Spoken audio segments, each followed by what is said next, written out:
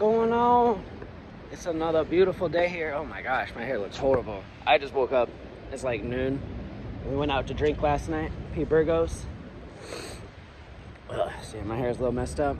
Today's a sad day. So I gotta drop my boy off at the dog sitter today. They're a good dog sitter though. We did them last time, and he's like the only dog that they watch. Or at least he was the last time we did it for like 2 weeks. But today's a sad day for us because homeboy's gotta go for 90 days. Yeah. He's sniffing right now, enjoying the park. But he's about to be gone for 90 days. I'm a little sad. You know, it's like saying bye to your best friend for 3 months. Except for it's a dog, so it's not really your best friend. Oh, well, yeah, we'll go this way, Theo. But it's hard to fly with a dog, especially with his breed, because he's a snub-nosed dog. And he's extra, always being extra. So yeah, we're dropping him off at the dog sitter in like an hour or two. And to board him up for 3 months, it cost over $1,000. It's like, I think it's like $850 a day, 850 Filipino pesos a day. So then you times that by 90, yeah, it comes out to expensive. The math might be wrong, but it's basically, it's like 72K, I think, total for the 90 days. So whatever that comes out to in Filipino pesos is what we had to pay for 3 months.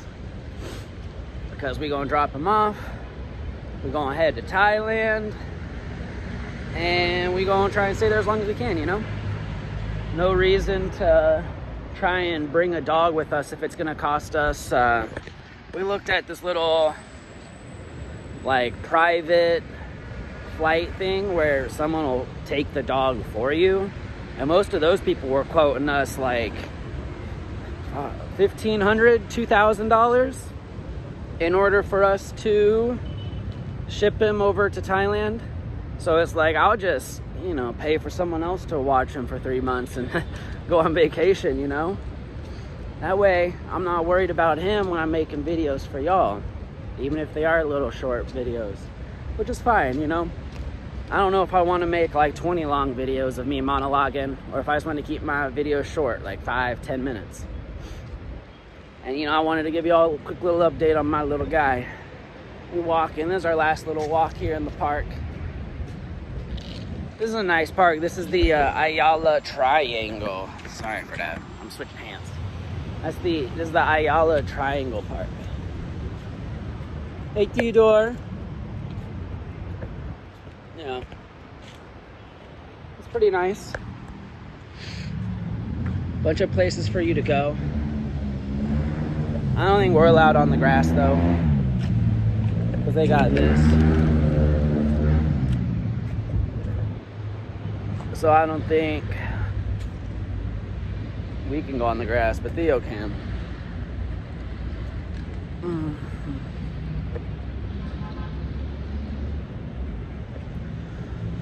We went out to P. Burgos last night.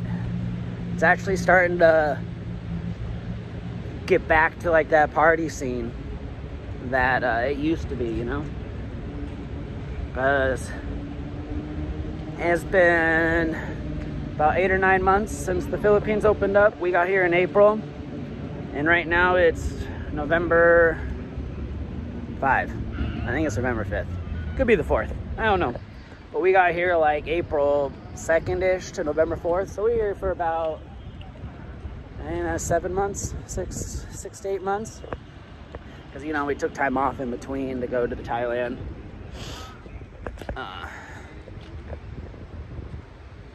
And it's good, you know. It's been nice seeing the Philippines like reopen over the past 6 months.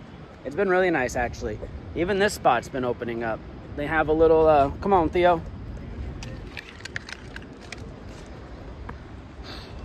they made a little mall here at the, what is it called? Like the Ayala Triangle Malls? Ayala Malls, Ayala Land, make it Makati, the marketplace. Ayala Triangle Gardens.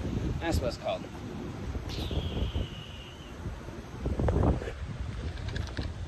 Maybe take you guys in later today, or like tomorrow, with Lex, because I kind of want to see it. It's brand new, but it looks like it's still like pretty barren in there. You can see the entrance right there. It looked pretty barren, but it has been nice seeing the Philippines grow. Angeles has definitely turned into more of a party, because as you guys know, we probably spent 3 months here in Manila, and we spent like 3 months here in Manila, 1 month in Molvar, Batangas, and then like 3 months in Angeles. And Angeles was definitely a party.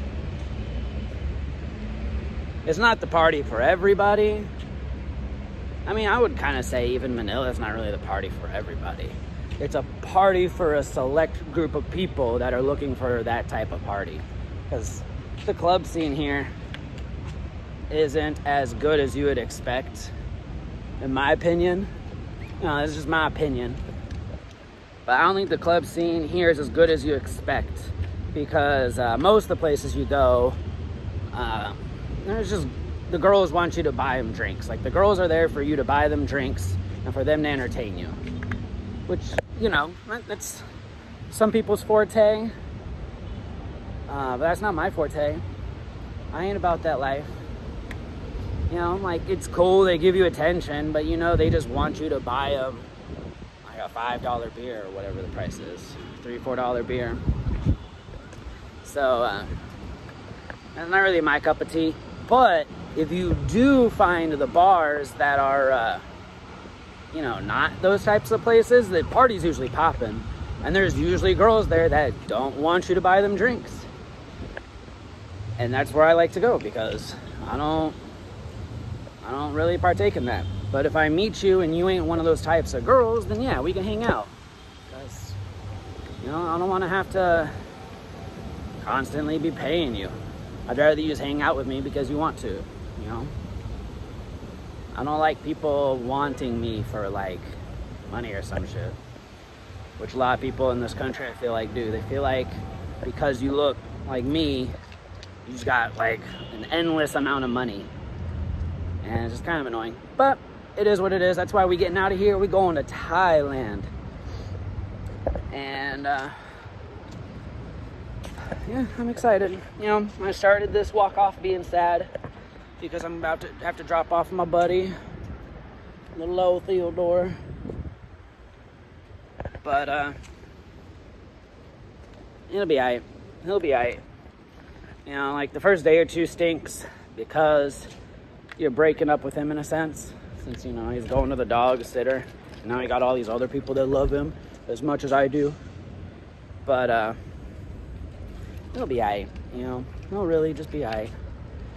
I'm just bummed because I'm losing my dog. I'll have no one to play fetch with. I'll have no one to give me their paw. You know, it is what it is. Thanks for listening to this little update on the channel. I'm going to try and do these like longer one-shot videos because editing can be really hard, so I need to get started somehow. I figured, you know, if I'm gonna get started on this whole YouTube thing, let me just do it in like one long take. Give y'all guys like, you know, a little 10-minute update every now and then, let you know what I'm up to, where I'm at, where my mind is, maybe some travel tips where I'm at some days. But yeah, like I said, today was mainly just complaining about my dog leaving. And if you want my travel advice, if you're in America, because that's just kind of who I think I'm talking to, and you're coming to this part of the world, I would say just go to Thailand. Because you have more variety of food for sure in Thailand. It's usually more tasty, is what I would say.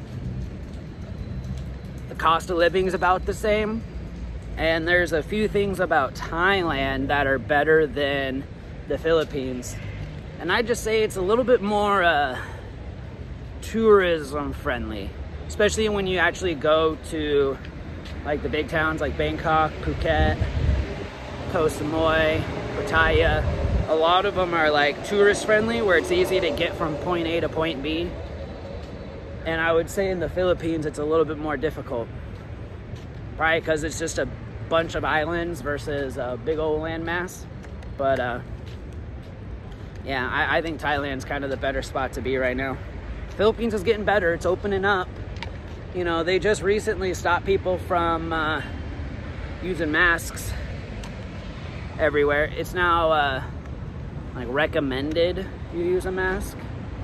So Philippines is getting better, but we off to Thailand, baby.